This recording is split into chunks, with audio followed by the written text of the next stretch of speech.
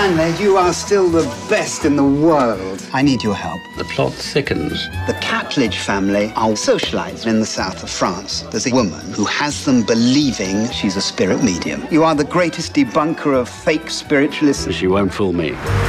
Sophie looked into my eyes and told me things about me she could never have known. I'm told she's very pleasant to look at. She's a visionary and a vision.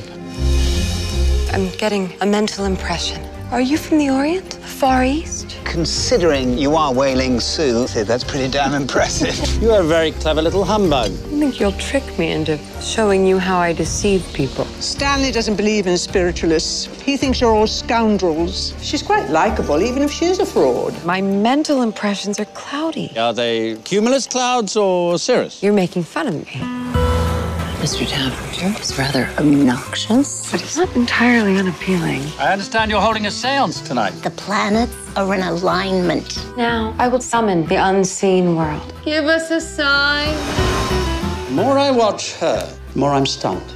Could she be real? I'm beginning to question my own common sense. You've always been so certain about the world, and I've always tried to teach you that we don't know. Tell me something about my Aunt Vanessa's colourful past. I see a member of Parliament. Go on. A love affair. You cannot possibly know this. I'm overwhelmed, Sophie. I never dreamed you could look this beautiful. I believe that the dull reality of life is all there is, but you are proof that there's more. More mystery, more magic. You're gonna die! Run! My aunt used to bring me here as a boy. The roof opens up. You can see the universe. It's menacing. You find that menacing? I'd say it was pretty romantic.